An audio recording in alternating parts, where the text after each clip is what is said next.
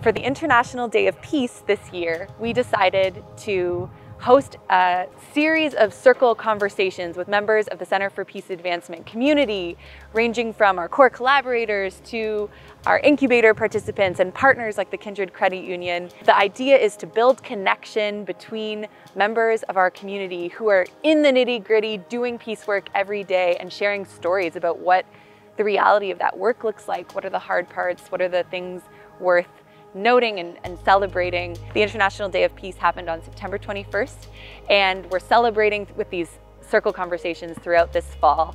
And we invite you to follow along with the videos we put out with our community. Thanks. I have come to believe over and over again that what is most important to me must be spoken, made verbal and shared, even at the risk of having it bruised or misunderstood. So can you share a story about making the decision to pursue peace and justice with your time and energy in the work you're doing? A story about choosing to go down that path. When I was young, my dad, he changed the way that cars operate. In Iran, there were so many people with mobility disabilities. There were pilots or soldiers from the war between Iran and Iraq, and there were ones that was born with disabilities. He changed their cars into hand control.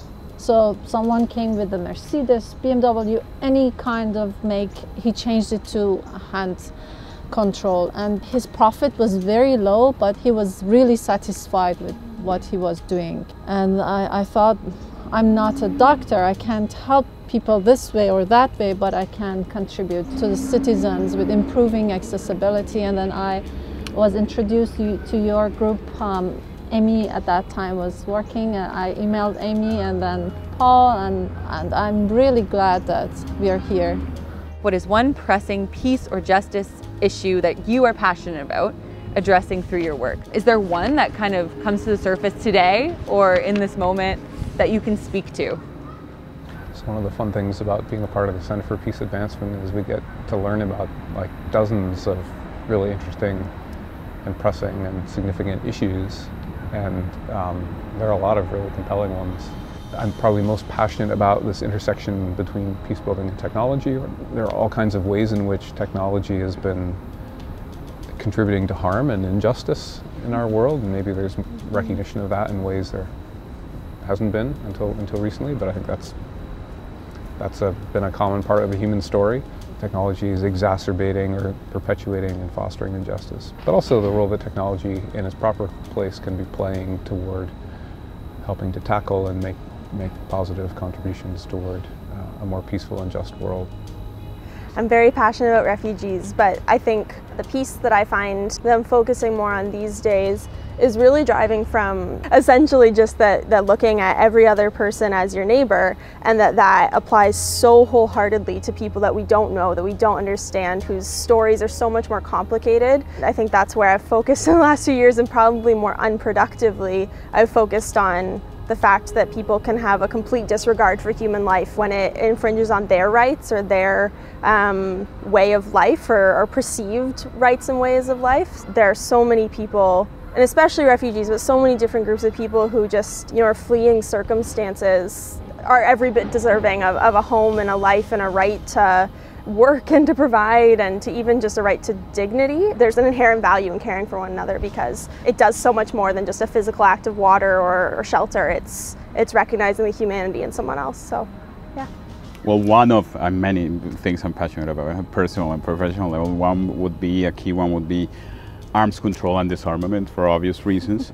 That consumes me sometimes. The intention is to stop the arms sales, and that's how I see it, and it's never to be on the record, to go on the record, or to say, after the fact, we said something when the time was right, or to shame the government, or to raise funds for Project Plowshares, or in the background, or anything. I literally want to stop them, and every time they make the news, I feel maybe we will stop them. And that's how I explain it to my board. We're in the impact business. We want to make a change. We're not just denouncing things. We're affecting change, and that's sort of how I see it.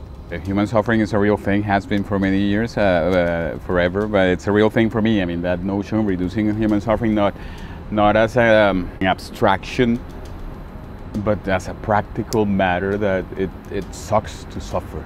When you mention peace or peace advancement, just to a random person in a grocery store, they'll say, oh yeah, the world needs more peace, doesn't it? And at any moment in time, you can inevitably point to like bad things happening in the world somewhere, or in our community somewhere, or like the urgency, I think, never goes away. It only gets greater. What I do in this role is celebratory, really. Like it's been about, like I probably spend more time celebrating the progress and the marks of change or learning or just things happening in the midst of the CPA community.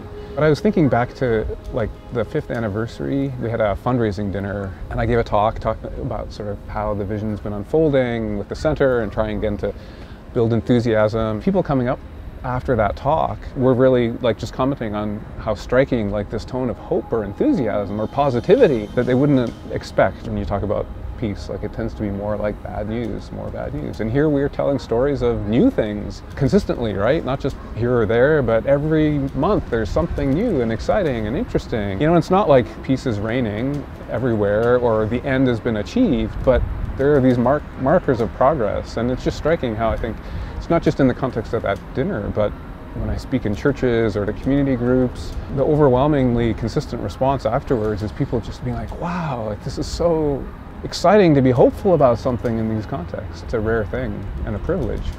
Something I've seen in a lot of folks in the CPA and beyond that grounds their work is keeping humanity in the conversation. If we don't celebrate the humanity as we're trying to dismantle and rebuild, like how do we even know the direction that we're trying to rebuild in? Mm-hmm. And I think that really has to be our guidepost continually moving forward, is always bringing humanity back in, right? Like what's beneath the statistics? What's beneath these sound bites and 30-second clips? Who are these people beyond their 30 seconds in the news, and what does it mean to thrive in this context? And I think folks in the center are so good at that, so good at bringing people into peace building. And I think without that it becomes, I don't have the right words, but a bit of a ghost town, right? It becomes then a debate or an intellectual argument. Loses the soul of when we've all spoken about, you know, just that feeling. I think that's people.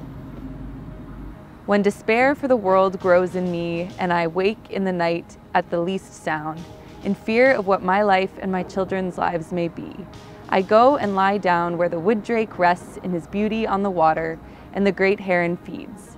I come into the peace of wild things who do not tax their lives with forethought of grief. I come into the presence of still water, and I feel above me the day-blind stars waiting for their light. For a time, I rest in the grace of the world and am free. And in all the work that we do, where we need to have this foresight and this fear and this, I wish that for all of us, that we can find spaces to rest in stillness and simplicity and find that freedom while we hold the heaviness and the hard stuff.